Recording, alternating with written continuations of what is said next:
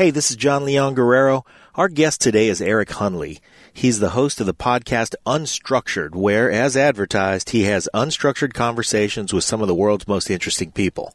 Sound familiar? Well, Pete was recently a guest, and he was unstructured on there, too. Eric's show is solid and established with over 100 episodes and some guests we'd all recognize besides Pete. It's a good show. You should check it out, unstructuredpod.com or whatever app you're listening to us on, too. In the co-pilot's chair with O. Pedro is Jason Piccolo, who guested with us just a few episodes ago, and he's on TV and podcasts all the time, so the three of them discuss interview technique and tell podcast stories and go way inside. It's a fun look at the machinations and the business of media that's unique, and we think you'll enjoy it. So get your ear holes ready for Pete, Jason Piccolo, and our guest today, Eric Hunley. Lions Rock Productions.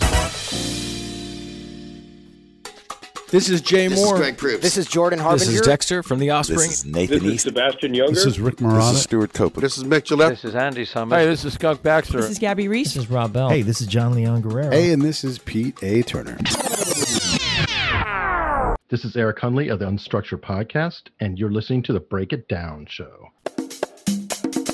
And now, the Break It Down Show with Jon Leon Guerrero and Pete A. Turner. Yeah, this is going to be a fun episode. So 3 different podcast hosts all talking about the craft of interviewing and podcasting and whatnot. Eric's got a legit show. He's had guests like we've had, well, heck, we put Jason Piccolo up today. You had Jason Piccolo about 2 weeks ago. You've had Jordan Harbinger. We've also had Jordan Harbinger on a couple of times. So we share a lot of taste in guests, and I've been on your show. I've been on the Unstructured Podcast, and it's always an honor to get invited to folks' shows. So thank you, one, for having me. Thank you for coming on my show. And I'm looking forward to just sort of digging into how we do what we do, just to give the audience a little look behind the podcast curtain, because there's a lot of folks out there doing this, and everybody kind of has the desire to do it. So let's give them an idea of what that takes. What do you think? Sure, sounds great, man. And thanks a lot for having me on, seriously. Oh, no problem. And then my co-host, who's about to come into studio here, is Jason Piccolo, who happens to be today's featured guest on the Break It Down show. And he has a show called The Protectors Podcast, and it's about first responders. I also have been a guest on that show, so we're all scratching each other's backs. But this is one of the things about the podcast world that I found, Eric, is that you can go on somebody else's show and expose yourself to their audience in a way that you can't do on radio or anything else. You know, I can right now send an email to KGO, the San Francisco station where I grew up, and get blown off 100 times. You know, I could have the same exact guests as them, and they won't respond for whatever reason.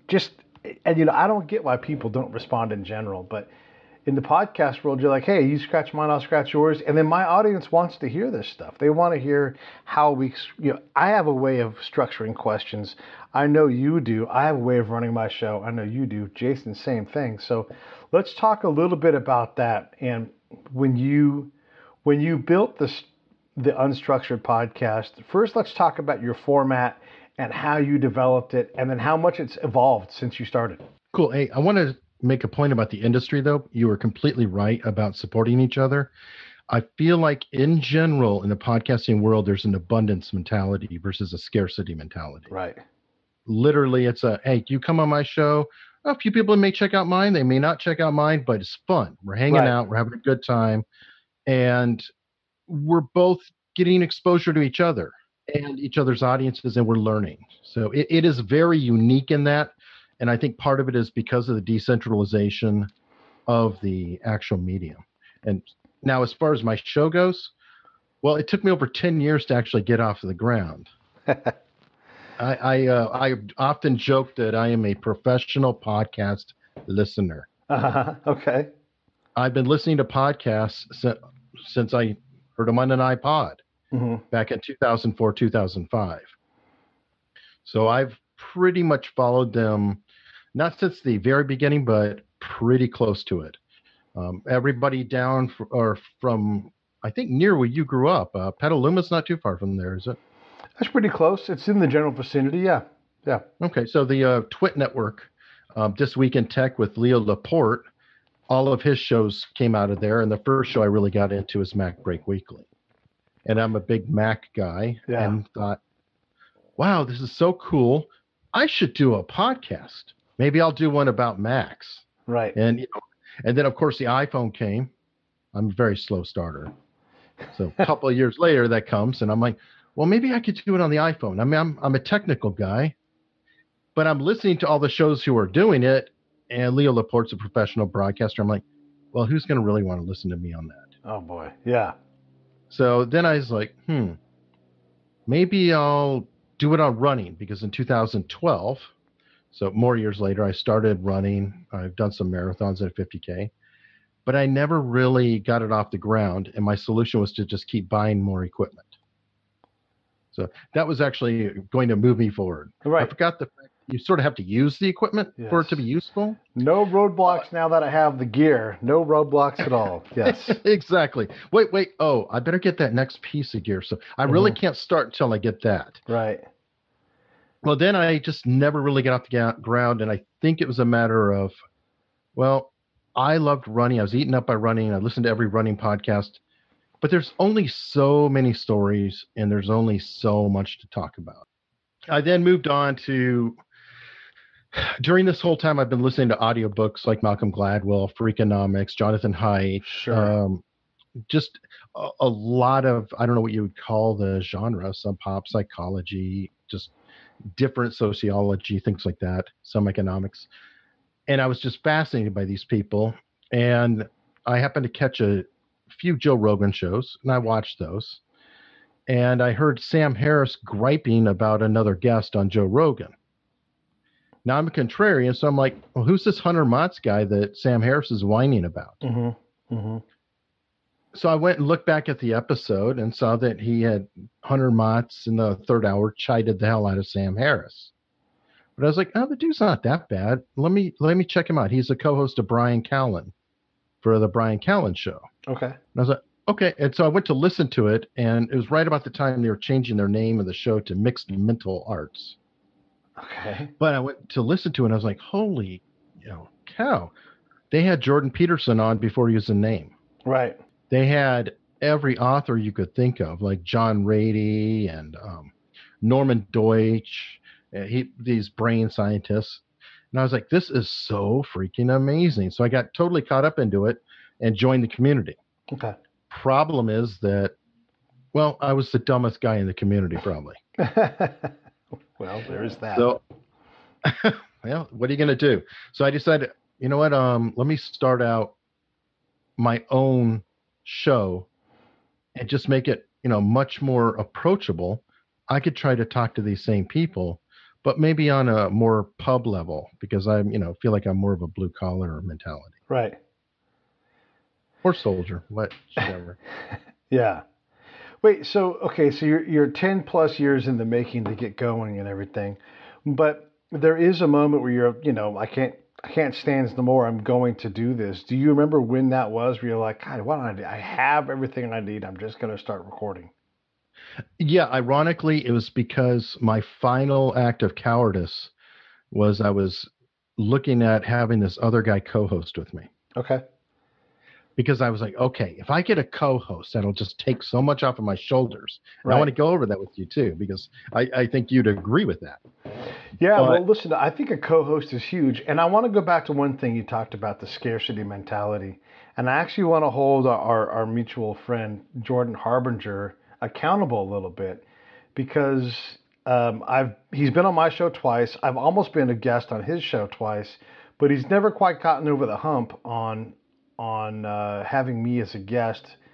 And not that I don't have the chops to do it, because I can talk spying and culture with anybody, but we just have never gotten around to it. But what aggravates me a little more, and I don't mind saying this publicly because it's true, is I'll have him on the show and I'll do my best to represent his brand well and support him and expose my audience to his audience, but he won't share that episode in his network. God, they don't. You know, Guests don't share for shit.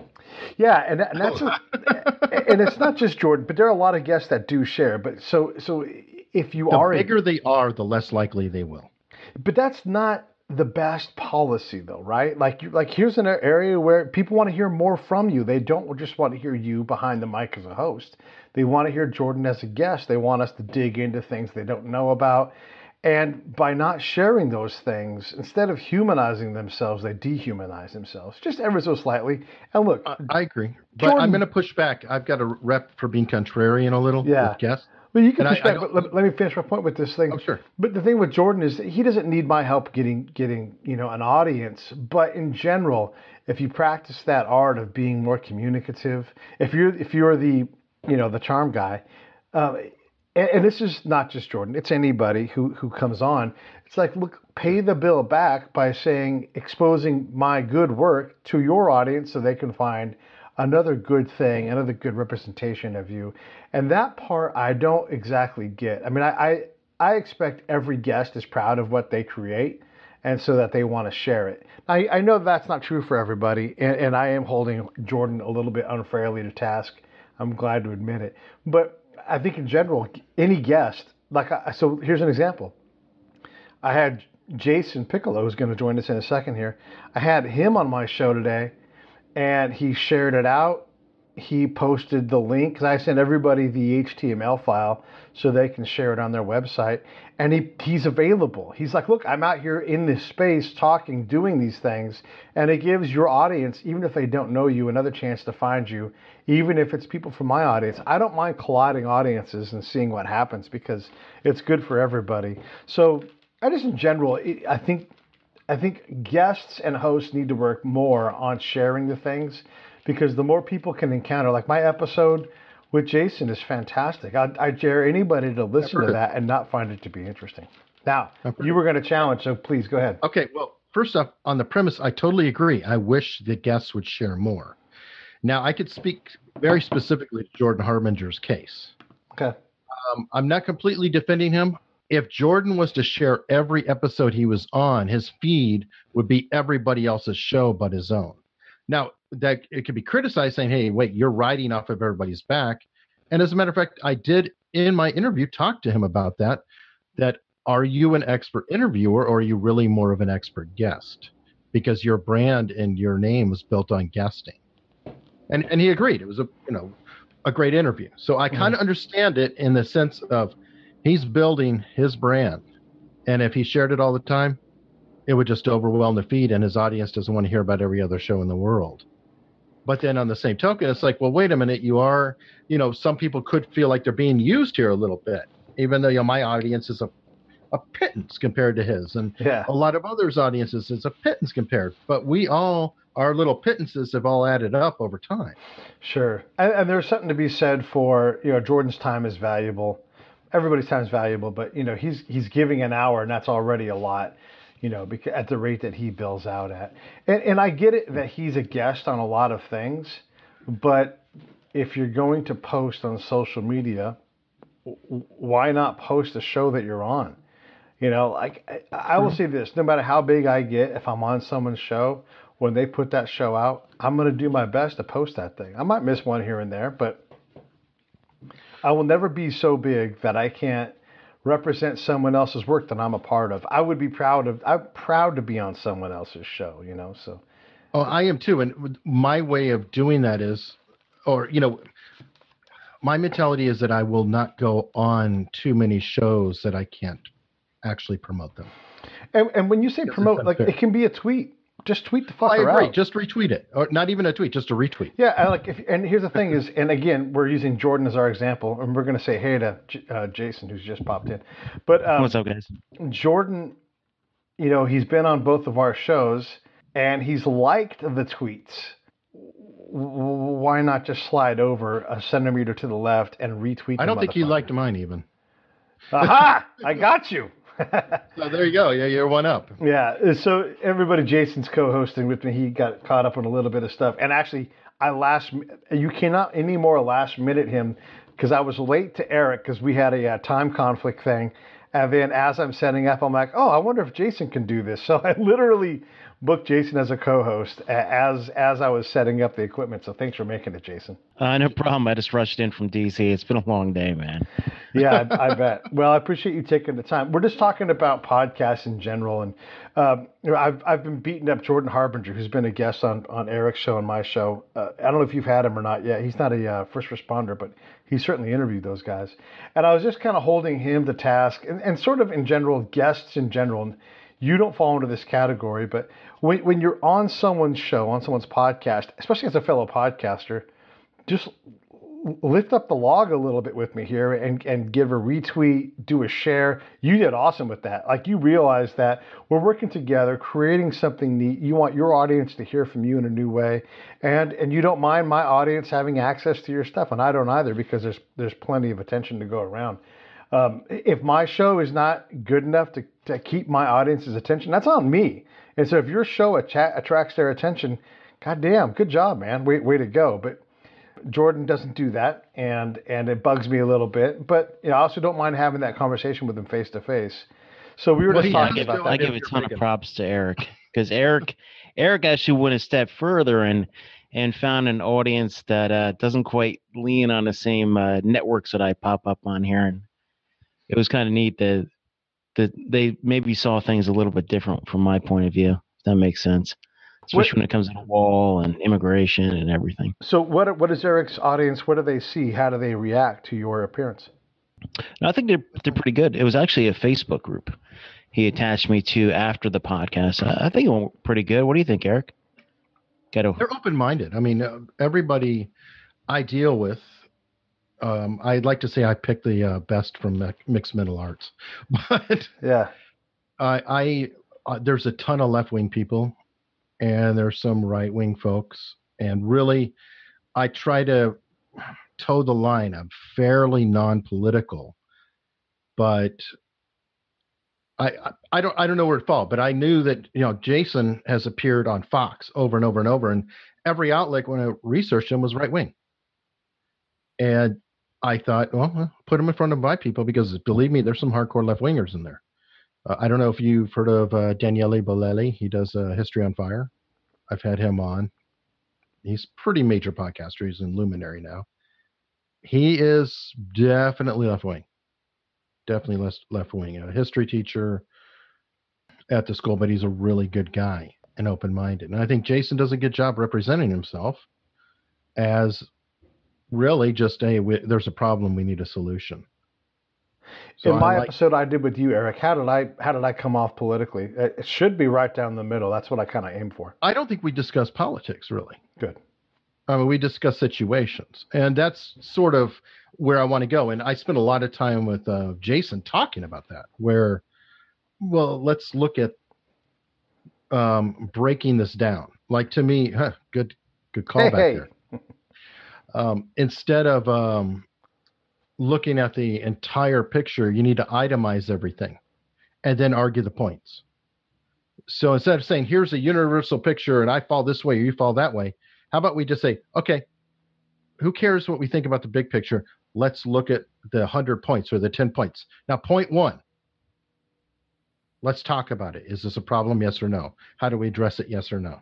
One of the things I find interesting is as you dig into something, and since politics is the thing we're kind of on, and I'm asking both of you guys this question, when you look at the greater problem, we're all looking at a different, the part of the elephant that we're seeing, right? Like, am I looking at the tusk? Am I looking at the foot? Am I looking at the poop? Trying to decide what just came through this thing. And so I can say to the both of you, just keep your answer in your head. Don't say it out loud yet, because we'll go to each of you. But if I said the number one thing I'd want from a president is what? And I'm going to ask you first, Eric. What's the number one attribute that, like, they have to have this? What would it be? Curiosity. Okay. And then, Jason, what would your answer be? It'd be listen, and don't listen to these talking heads and everybody else, but just listen to the people who have the ground truth. Boy, I like the ground truth. You're just speaking my language there. But look at that right there. So a curiosity and a listen, similar parts of that elephant, right? But totally different. And as well as I do, the next person might say honesty, and the next person might say integrity, and the next person might say character. But when you go to look for who we get, I don't know that there are candidates out there. If we took the candidates that were that actually liked most of us, if we took the candidates that had a palatable position for most of us, there'd only be a couple of people there. And then when you started to apply character and other things, it gets really hard for these guys to stand out. So now we're looking at different things altogether than just an elephant, it seems like. What do you think about that, Eric? Even withstand. Say it again? Or to even withstand. Like you mentioned, looking at a candidate, character comes up. Well, what about that candidate who was a doper, stole shit as a kid, or just was not a good kid? He's completely turned around. He learned a lot about life. He's learned humility. He's learned things through hard knocks.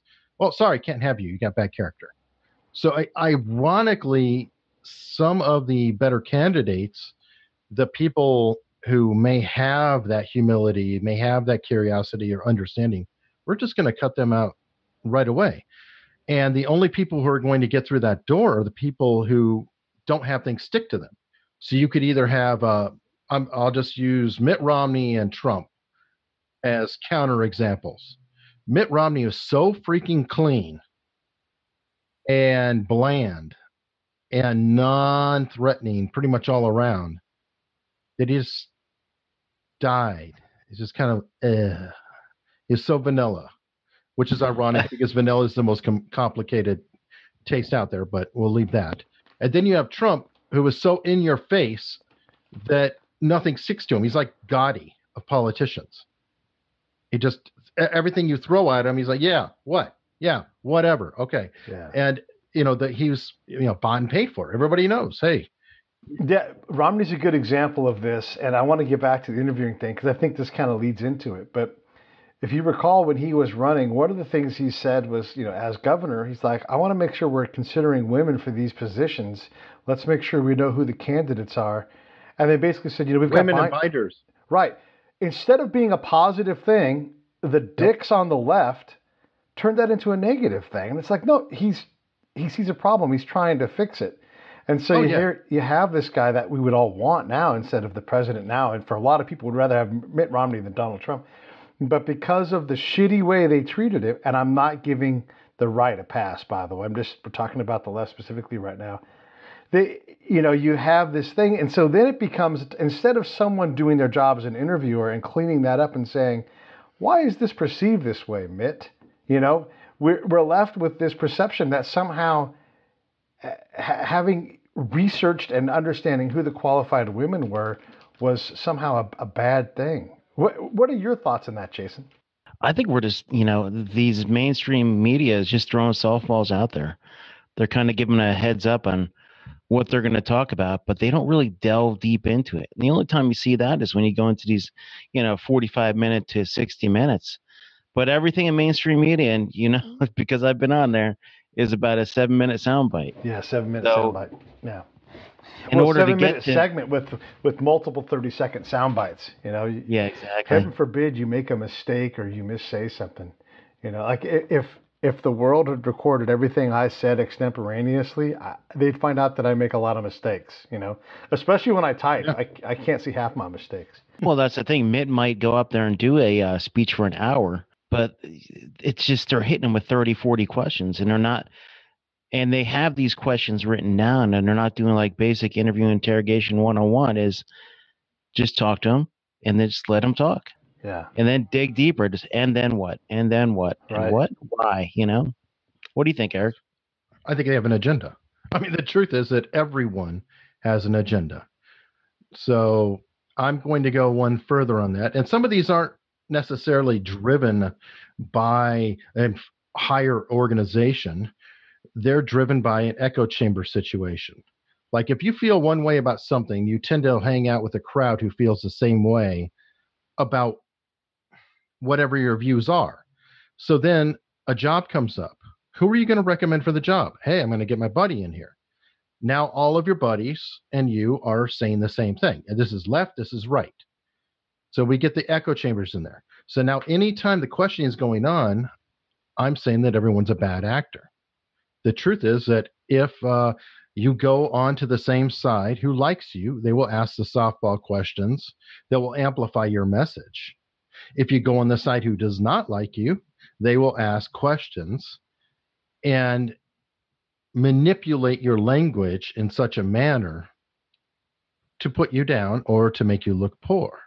Or they will constantly strawman you to death. And again, this is left, this is right. It is not, any specific thing. It's weaponizing the language. And the problem is that the people doing it, they believe so strongly in their side. Their Overton window is so far one direction or another that if you're just on the other side of that window, well, you might as well be a Nazi or you're a communist.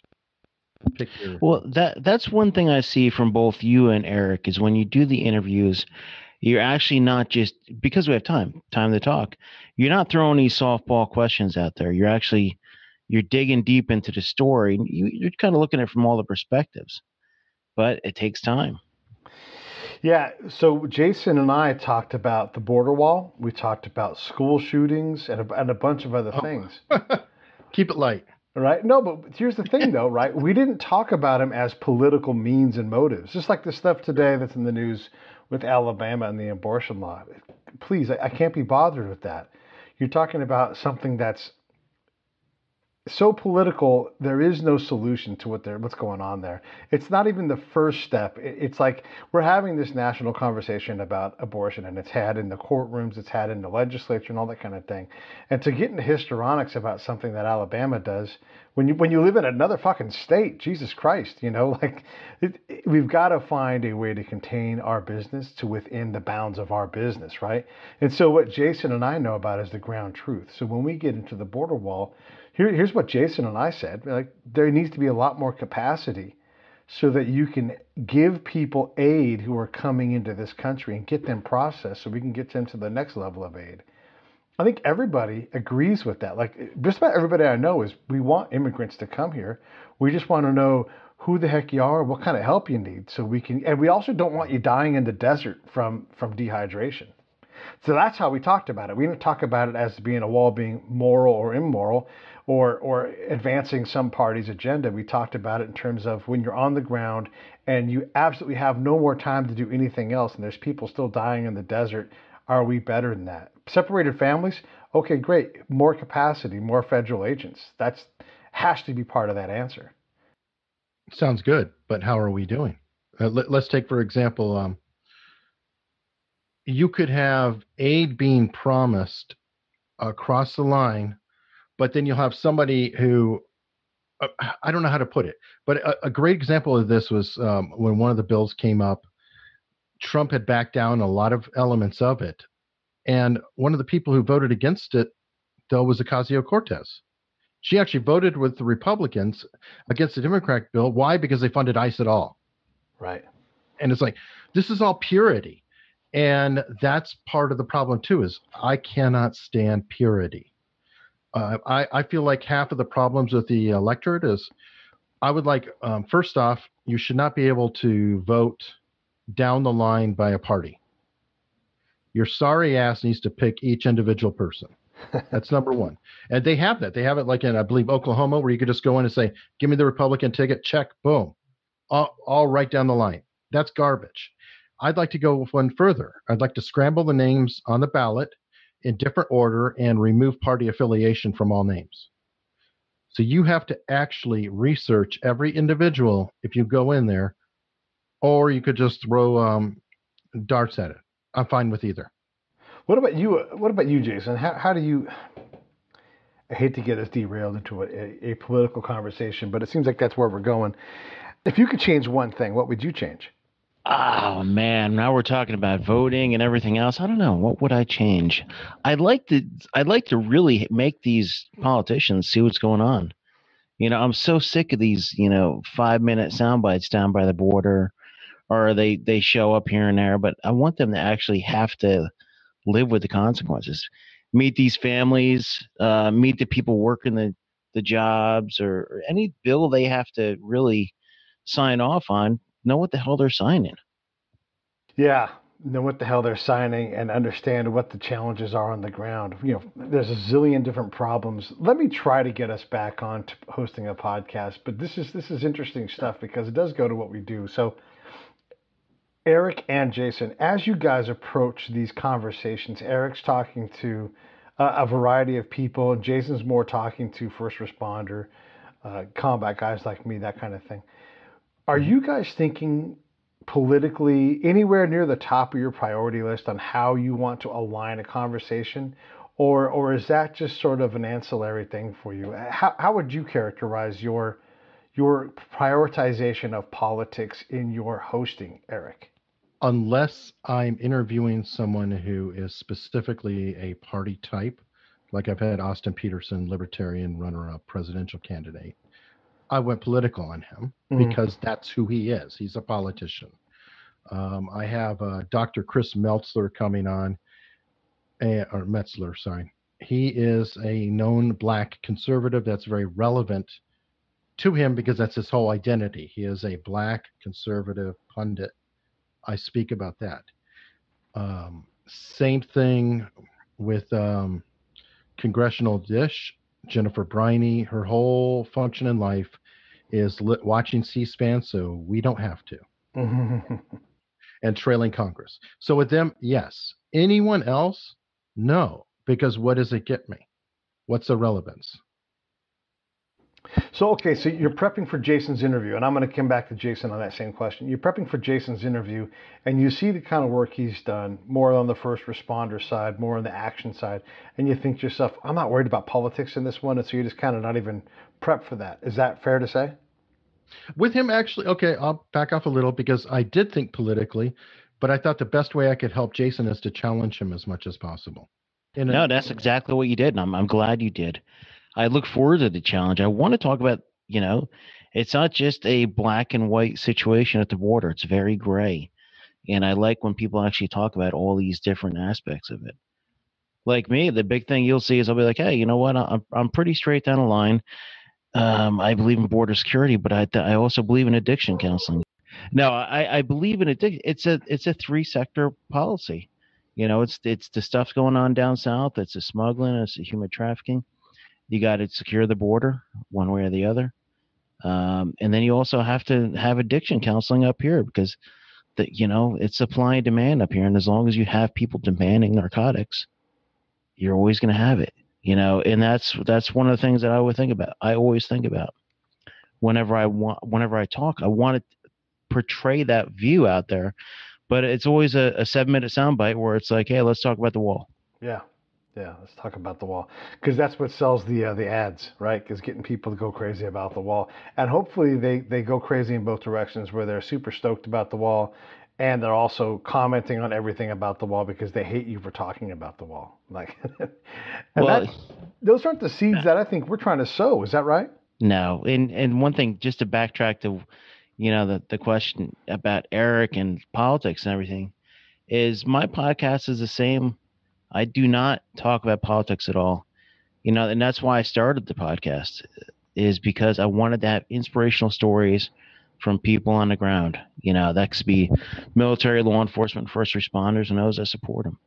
And if anybody kind of heads into the political direction, I kind of push it out. Kind of just start to change the subject or go, Exactly. kind of laugh with it and go. Or you know what? Here's another trick. Cut it and post. Let them get it out their spleen and just cut that part out. I did that the other day with the guest. I'll never say who it was, but they got into a lather and they got going, and I'm like, okay. So here's one of the things that I do. I edit in my head as I'm talking. Like I'll do an example. I'll start to say something, and I'll start to say something, and I'll realize it's not going the way I want to go, and I'll say it again.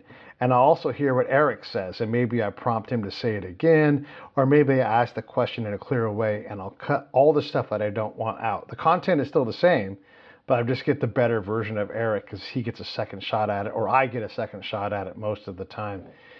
Well, that's cool. We can talk methodology now. Say it again? We can talk methodology now. No, because this is, I think people will be interested in. Yeah. So are you guys editing live in your heads? I mean, obviously you don't do it in the moment, but you're like, edit point, let me fix this now. I am, except mine's different. My goal in life is to be doing a live show. So Okay. I try to pretend that every interview is live. I get one shot. If I screw it up, I say I screw it up and I roll with it. So it's a little different. I like what you're doing. That's giving a more polished show. But I'm kind of trying to walk a high wire. So yes, I'm editing my head, but I'm trying to shape my message as I go. Can be excruciating at times, but I'm planning for no edit. I'm planning for recorded live. I like it. What about you, Jason? I like that too.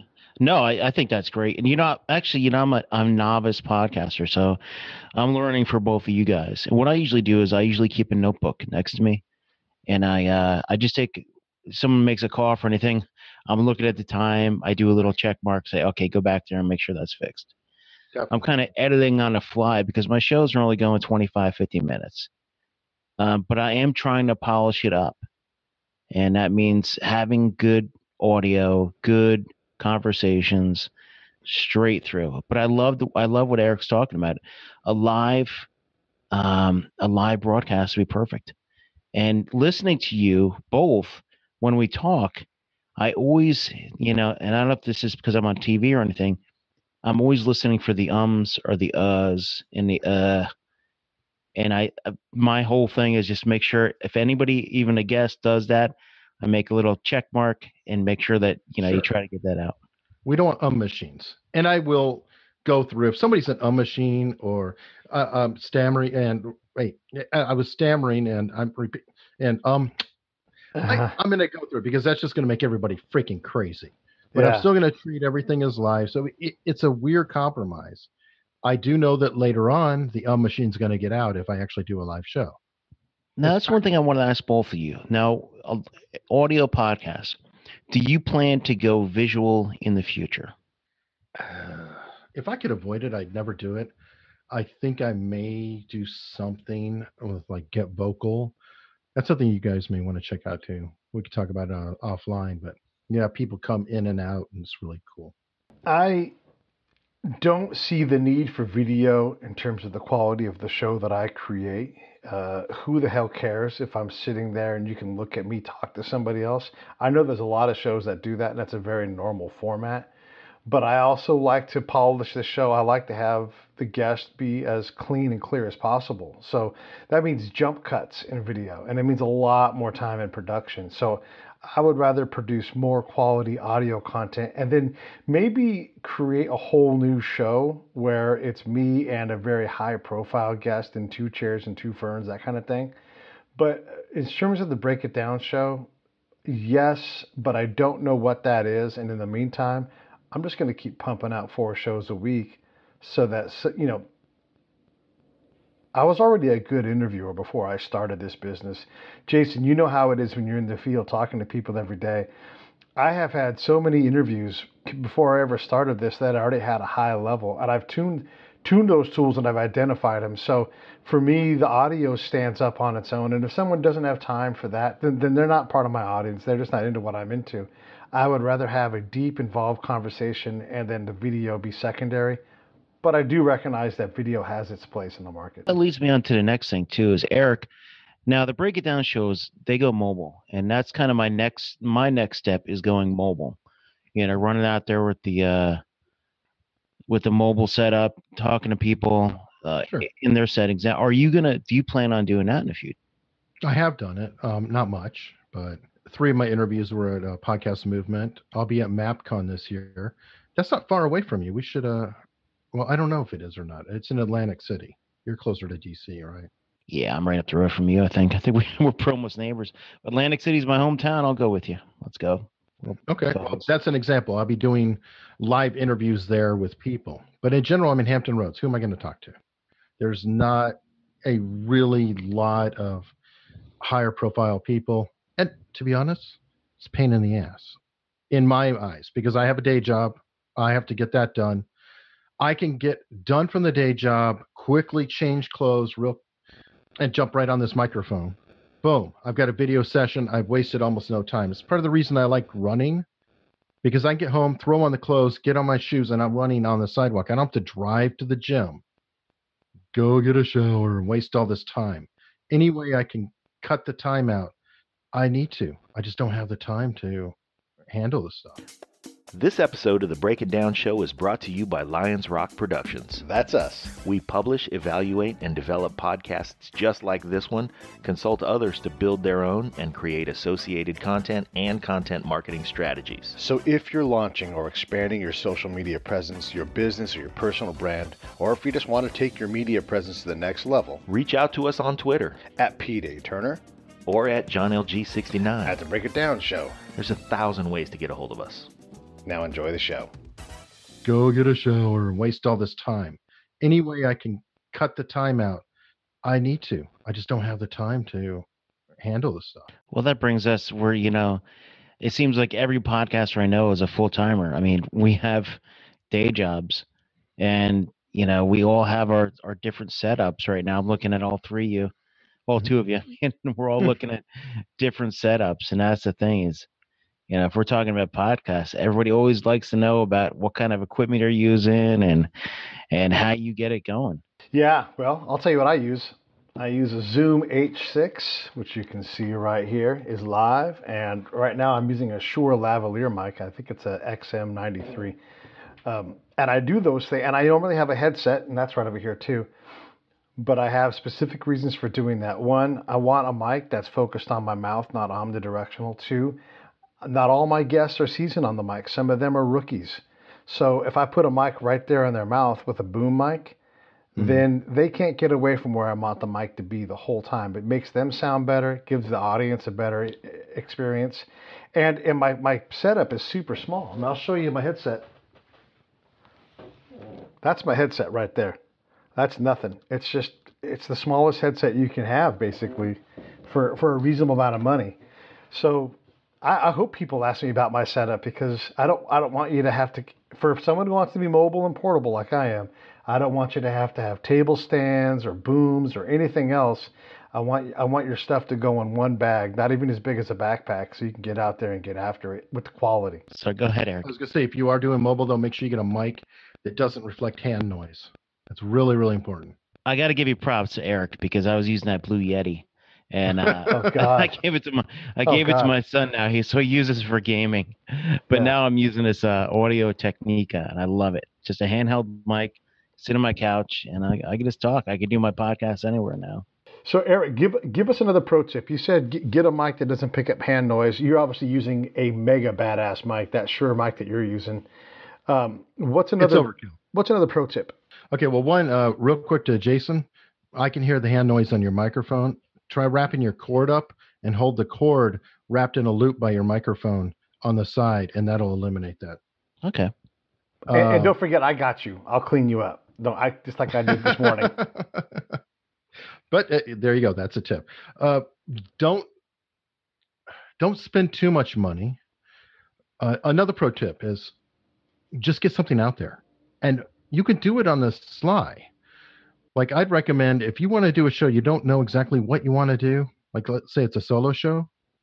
Go on Anchor, get your freaking phone in a closet, and go in a closet, and you can record very cleanly on an iPhone into the Anchor app or Android and Anchor app, and it's free. You could just share it with a few friends and just do it a few times. See, get a rhythm, get a voice, figure out what you want to do.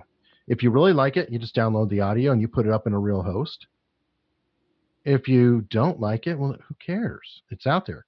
Because the truth is that, like anything else, you got to suck. You got to suck for a while.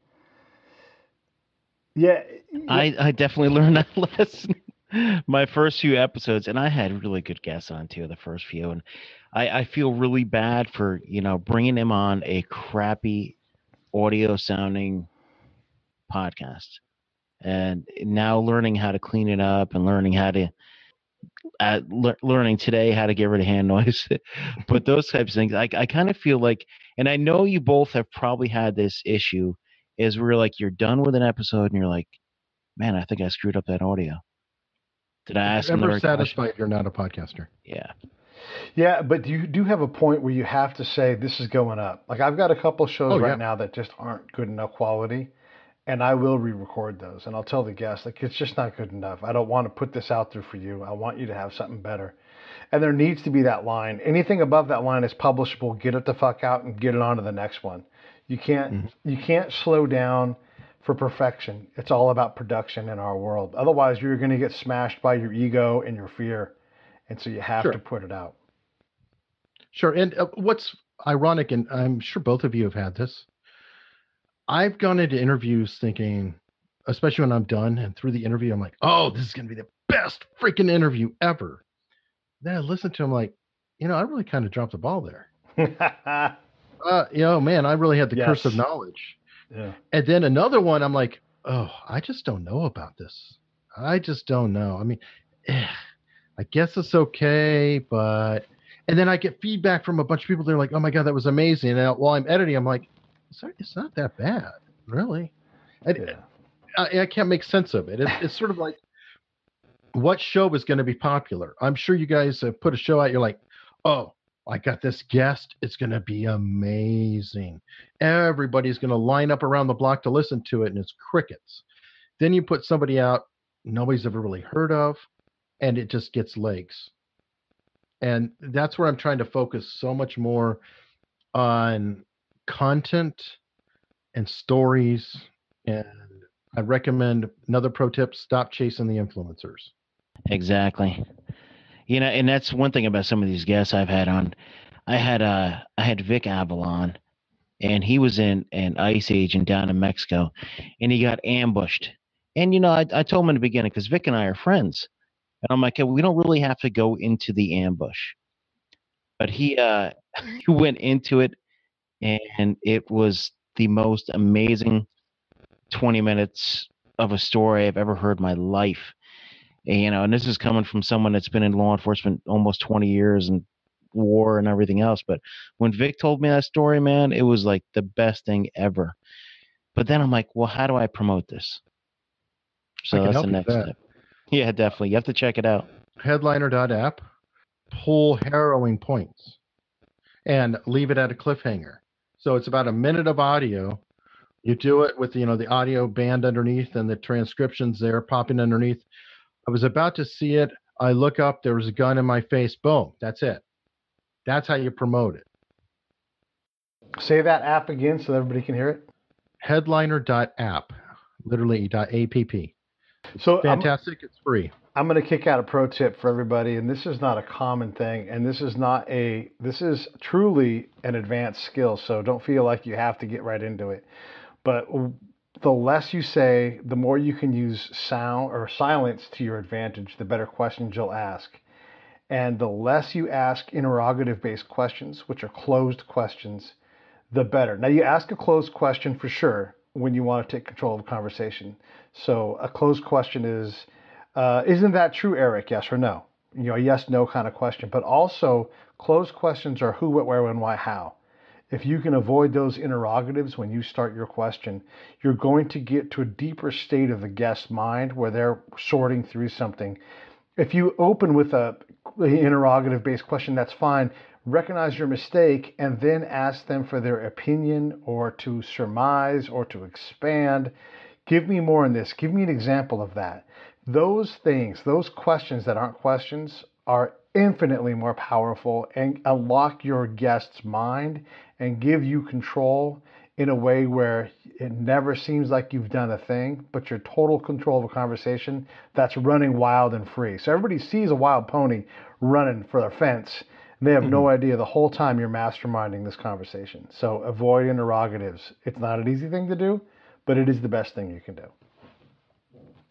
There are times that it can be useful, though, especially as you put it when you're trying to gain control or you want to send somebody running down a particular trail. For sure. Yeah, to seek control, absolutely. Close the question off.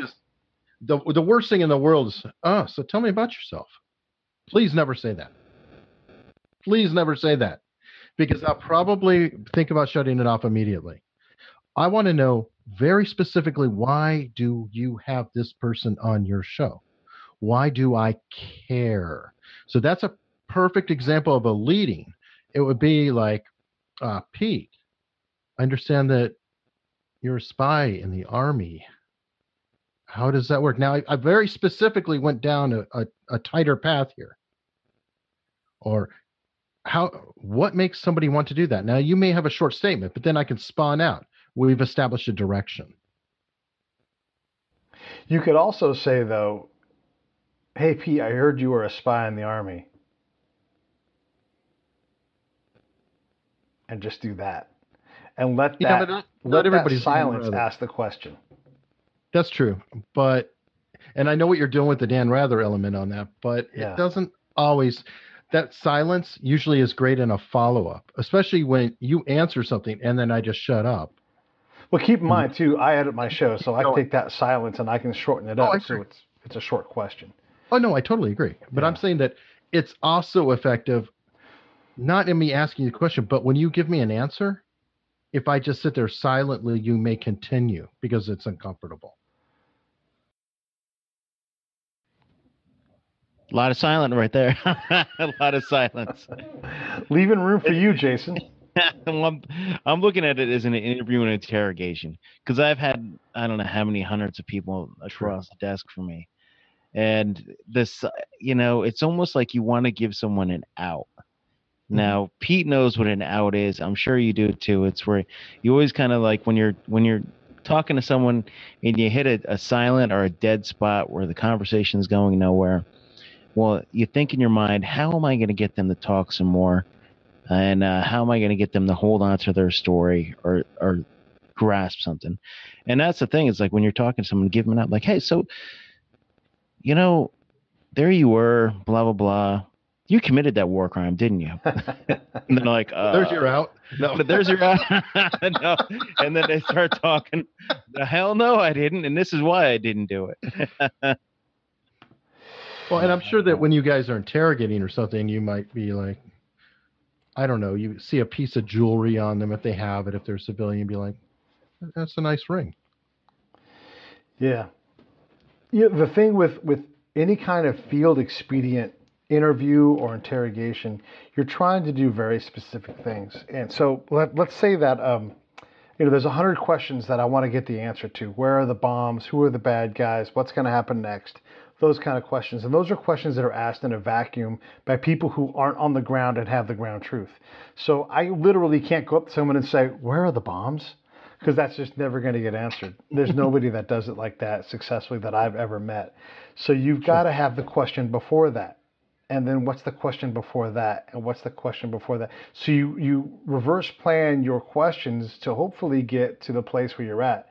But because you can't always get to where are the bombs, you have little branches to break off of that stream and into another one so that whatever topic you're into, you can get to one of your goal questions because they're not leading questions, but they're questions that allow an answer that you can use to get to the next level answer. Does that make sense? Sure. But the thing, too, that's interesting is you guys are both coming from interviews that matter. No offense, but I'm coming from the entertainment side. I'm doing this. Hopefully we learn something. Hopefully we have a good time. Hopefully we have an engaging conversation. You're coming from, okay, this is life or death. Soldiers will potentially die. And you're kind of almost tempering it down. I'm sort of coming from the whole, well, I don't want to piss them off necessarily, but I also want to generate content that is interesting to my audience. Like, I don't know, we weren't even 2 minutes into it and I was pushing Pete back. But I do that a little bit, not necessarily hard. I know I pushed Jason, but some of that's to help. Let's backtrack a little bit. Now, do you do your homework, both of you guys, on who your guests are going to be? Or do you want to go in there cold? What kind of let the conversation? Go ahead, Eric. Homework, 6 to 10 hours on average. And the weird thing is, though, I'm also willing to throw it all out. So a lot of times the homework is just to get an idea of who they are or how they're built in my mind, or to get possibly a handle that I can go down. Like I might do a Mark Maron type of speculation to draw something out. I don't know. It's very instinctive. An example, Chris Voss, he's been interviewed, dozens of times. He's big time interviewee, FBI negotiator. How do you go into that one? My angle was just by listening to him and getting a vibe about him and his personality. I was saying, you're from Iowa, right? He's like, yeah. I said, then why do you, is this like in the Army? I said, you sound like you're from New York. I said, is it like in the Army where everybody sounds Southern over time? Does that happen with FBI guys in New York? And he just starts laughing and he starts going, well, yeah, you got to hang out with the cops. And so I'm trying to get either a piece of insight or a laugh or just something to where we can early on, especially, maybe be human. I suppose my answer to this question might sound a little bit arrogant, but understand that it comes from hours and hours and hours and hours and hours of interview time. I do a level of prep to where I'm comfortable with the lack of prep that I've done. So, I know that I can talk to Eric because Eric has a podcast. So that checks a lot of blocks off of my list. And then because I've asked a million questions, there's no question that I'm uncomfortable with. So I can find something, and if I find an area that doesn't work, I know how to back out of it and go forward again. So a lot of my prep is already done in where I've been. It doesn't mean that I don't have prep. It doesn't mean that I'm not looking for something in particular. But if I do go into Eric's background and look, I'm looking for one or two things, and once I have that, I'm good. I don't need to do anything else because everything else will show up. One area where I make an exception to that is if I have someone that's done a zillion interviews, I want to ask original questions or purposely acknowledge all of the questions that have been, like we had Josh Montz on the show, and Josh Montz was shot and killed by a sniper 12 years ago. He was dead for 15 minutes and they brought him back. Holy shit, that's incredible. Everybody's covered it. So right up front, you say, that's all good. Josh has done a lot of things since he died. Let's get into those things. And then you let Josh be incredible at that point because he is, like, the dude is alive. So you just let him do all of the work. And this is that whole thing of I'm in control of the conversation, but I'm letting him run as fast as he can. And every now and then I nudge him towards where I want to go. That's where my prep is going is not in the specifics of the person's background, because they'll tell me all that stuff if I want it, but in how do I get this person going as fast as I can, as soon as I can. Yeah, it's just a stylistic thing. You're doing more of the Larry King. Sure. Larry King goes in blind, literally. You just say who the name, what's their name, and what do they do. He's off. That's all he wants. Both have their place. Sure. I'm totally into both. I mean, I'm a walking contradiction. I do a ton of research. I have a ton of prep questions, but then I have an informal conversation. Go figure. Mine is a scratch pad, and I like to have, the basic concept, but I'm learning. I'm learning this podcast thing big time that you got to really, I'm leaning towards doing a little bit more research and letting the conversation go where it goes. But the other thing too is originality. And both of you guys have mentioned that, is having original questions, because a lot of these guests, your guests, my guests, everybody's guests have, they've been asked the same exact questions, and you could tell when they go from, they're having like a really good conversation to the canned response. It's a complete tonal change. Talking point time. Yeah, exactly. I mean, that's like, okay, you've been interviewed by me, Jason. How many of my questions have you heard before? Now, that's one thing I give a lot of kudos to both of you is I've never really talked like we talked. It was really this just very open conversation type. So, I don't remember ever getting answered. Somewhere like, the basic, when you throw the wall in there, you could probably tell when I go right into the canned response, because I have 50 talking points for the wall and the border and immigration. It's just because they're the things I know. That's my subject matter expertise. But when we start talking, like Pete and I went off way off on the edge, talking about, our terrorism days and, how we could vet people and all this other stuff. And nobody ever asked me like the real questions about the real security issues at the border. But both of you guys have hit on those aspects, which, you could tell there's research there.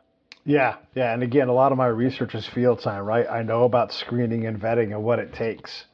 And when you tell me 10,000 people or 100,000 people show up at a gate, and I look around, they're like, there's 4 more of me.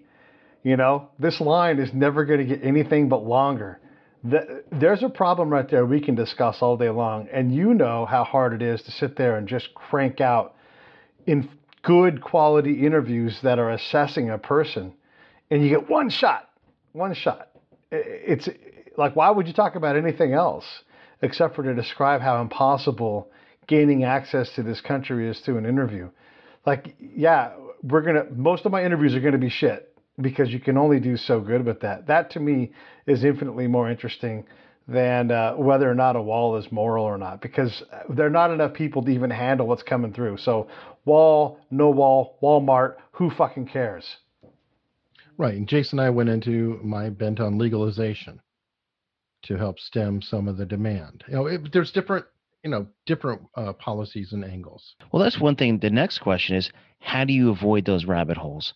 Because, we can go down rabbit holes all day long when it comes to something, but you don't want to get your audience disengaged from what the original topic was. 2 ways: change the subject or editing later. Editing. I think that should be the next question for both of you guys. Is your editing style? What are you doing? Editing wise, in general, I will run through Isotope, for example, try to clean up. For example, somebody uses a Yeti, try to pull the reverb out, things like that. Just some basic automatic things. Then I'll go through and listen. If they're not an machine, I'm going to be very, very light in the touch. And I'll just go through, skip chunks. Be like, okay, good. Okay, good. Okay, good. If they're an machine, then I'll be like, let me cut some of these out. I won't cut them all out because then they don't sound human. People naturally will say and occasionally. But you might have somebody who says, 3 times in 10 seconds. That's a little much. Now, pro tip on that, I got this from Jason Piccolo. Jesus. I completely blanked the name, but Jason of Jordan Harbinger show. DeFilippo. Say it By again. the way, the 2 Jasons I did a week apart, Jason DeFilippo and Jason Piccolo, are back-to-back episodes. So that threw my brain for a loop. Anyway, Jason DeFilippo pointed out, pro tip, that as you're cutting the ums out, later on in the show, you can cut fewer of them because people get used to them as they go along. That's true. So that's pretty much it. And then tag on the intro, tag on the end pieces, and then run it through Auphonic to bring the levels to the same volume on both sides. I do something totally different. Imagine that. Well, and I know Eric knows some of these things. Like, I'm having him record his track. So ideally, I would have Jason record his as well, because that's the best way to get the most quality in the first shot. I want to put the best show I can into the can the first time. So if I'm going in a rabbit hole, I don't want to go there. I just say stop, and I'm the producer at that point. I don't want to talk about this. Let's talk about, and you change the subject, and you do it. I'm doing it directly and abruptly here. And sometimes I do that in the studio, but usually it's a lot more gentle, and they won't even know, and I'll just cut that unwanted piece out. I'll just edit that live in my head and remember, okay, I changed gears there, and I have to go ahead and change that around. But the other thing that I do is I go in, I fix the sound that's there, I take out unwanted noise, and I'm looking to do as little as possible, because the more you do, the longer it takes.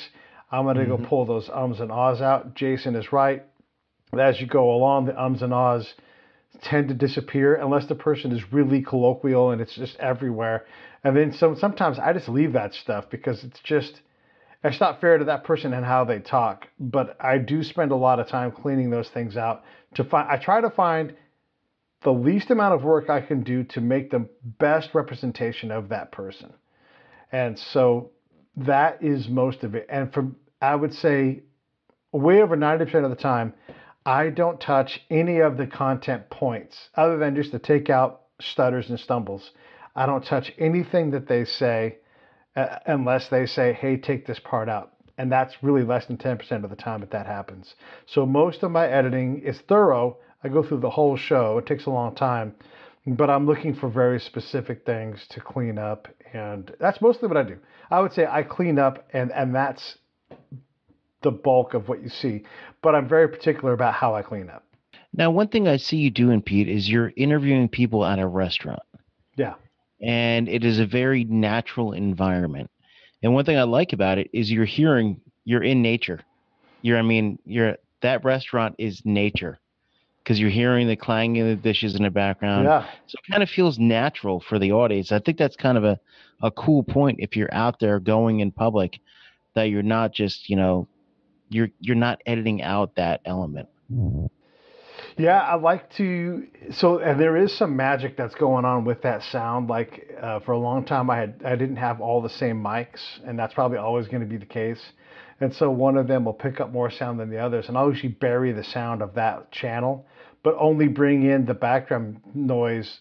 It's purposeful when it's there, and how much I leave it in there. And sometimes it's completely taken out. But I like the vibe of it. Not everybody does, so I am mindful of that. But there is some artistry going on for sure when I'm managing that part of what I do. One thing on the double ending, by the way, you mentioned I'm recording my side. That's called a double ender for anyone listening. I actually use software called Squadcast that double ends through a browser, so it takes care of that for me. And the moron Eric, it appears, has left a freaking tab open. So let me go chase that one down. All right, there we go. Yeah, another pro tip. Close tabs, especially Facebook, so you don't have the dings and dongs. Da-dong! Yeah. Yeah. Okay, so let's wrap this up because we've been doing this for quite a while, and you guys got other things to do.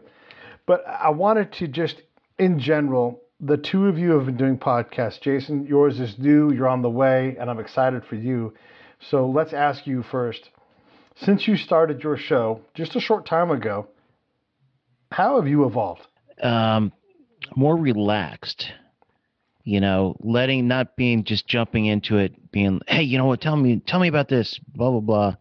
Just being more relaxed, letting them talk. Because being on the other side of the mic a million times more than my own podcast, I'm used to doing a lot of the talking, but I'm learning to just sit back, relax, let the conversation flow. So that's what I'm learning. And Eric, your evolution is going to be more severe. So describe the biggest area of growth that shocks you the most.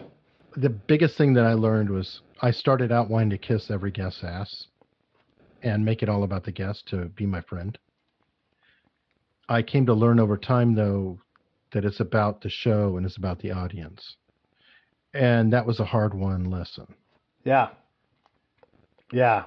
Man, those are great answers. Those are perfect, such great notes on being a host, because turns out everybody thinks they know how to host a podcast until you got to do that shit and listen to what you say. Oh man. You think you don't like your voice, then you listen to the words that you pick and you're like, I am the world's biggest dick. I can't say anything right. And it's so funny when you realize your ass kissery, your ego, you're not listening, all these things that you think you're doing and you're clearly not doing. It's a shocker. So anybody who's trying to do a podcast should definitely accept the fact that they're going to make a lot of mistakes and they're going to be way too hard on themselves, and they should ease up a little bit and just keep creating. You'll get better no matter what. Every podcast is a journey podcast. Yeah. Yeah. I use Anthony Iannarino's example. He says, and this is true for so many things, it's like swimming. If I described to you how to do the Australian crawl, you would die. You would die. You would I made it 2 feet and had to get back to the wall. How do I, hosting is not easier than that.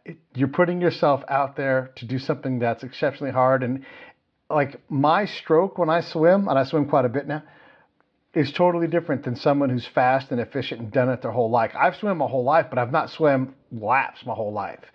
So Though I know how to swim laps, I can swim indefinitely. My stroke totally different than Eric's stroke, totally different than Jason's. And that's all right. It's all right to know that. My stroke is I like to say my stroke when I swim, literally, is like a sanitation truck, like the shitter sucker truck. It ain't pretty. You don't want to look at it, but I'll be goddamned. At the end of the day, I'm touching the wall over and over again like everybody else. That is a great analogy, right? Perfect note to hang up on there. All right, fellas. Well, listen, let's do some more of these. These are fun. And that's great. Yeah, I appreciate you guys coming on. I appreciate you, Jason, a last second hopping in, man. Hit me up whenever you need a co-host. Same thing, Eric. If you want to do the Atlantic City thing, man, I'll cruise down there. What is that you're going to? I'm speaking at MapCon up there. So Mid-Atlanta Podcast Concert. Very cool. Conference, Nice. Sorry. When is that? Plug that so everybody can hear. September 6th through 7th in Atlantic City. All right.